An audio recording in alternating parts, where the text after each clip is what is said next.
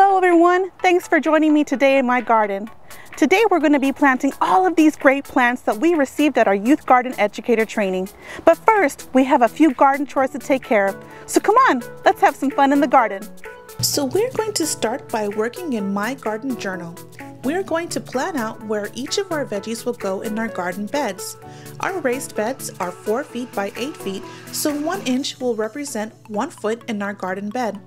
In our first bed, we want 6 broccoli, 6 red cabbage, 1 cucumber, and 1 Brussels sprout. It is recommended that broccoli, cabbage, and Brussels sprouts be planted 18 to 24 inches apart, and cucumbers need about 2 feet by 2 feet. We're going to experiment in this bed and give each broccoli and cabbage about 18 inches of space, and the cucumber and the Brussels sprouts will get about 2 feet of space.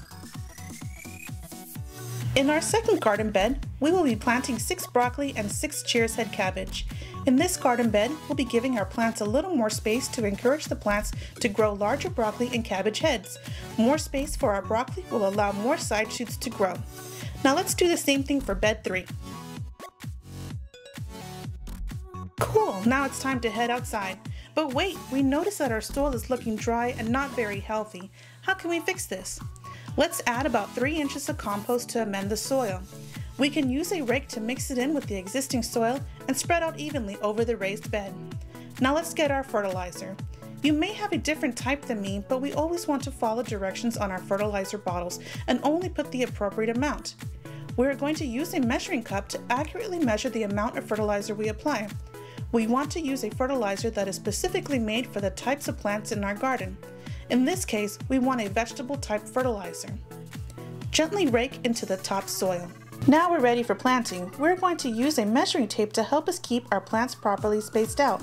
Our garden spade will help us dig our holes. We need to measure first, and using our garden spade, we can mark the soil where we plan to plant our broccoli.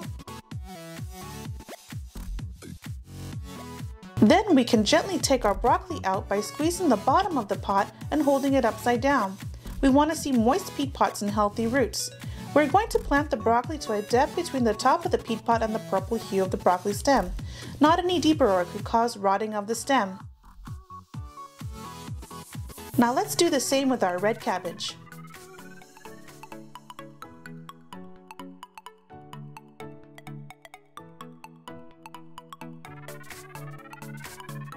Okay, now it's our cucumber's turn. We notice that our cucumber is a bit overgrown.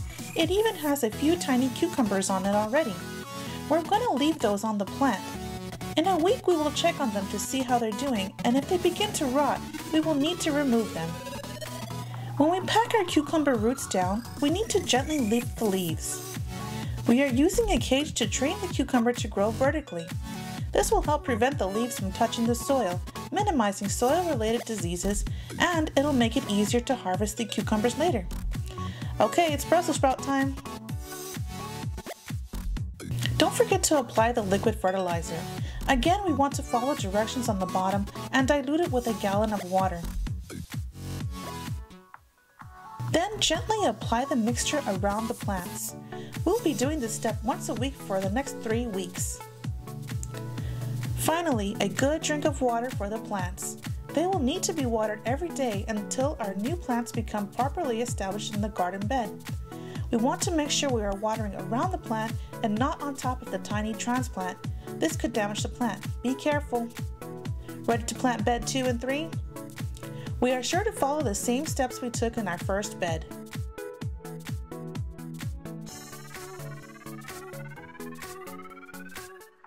Now back to our garden journal. We are making note of how much fertilizer we used and the type. On our next page in our garden journal will remind us of the chores for the following week. We need to water every day, apply liquid fertilizer once a week, watch for cabbage loopers, and pull out any weeds. Alright everyone, thank you for joining me today in planting our garden. I hope you learned a few tips and tricks to make your garden that much more successful. So your garden might not look like mine. You might be planting different vegetables or maybe some flowers in your garden beds. Just be sure to give your plants enough space, nutrients, air, water, and sunlight to grow. Be sure to like and subscribe our My Extension 210 YouTube channel, and we'll check you guys out in our next video. Happy gardening!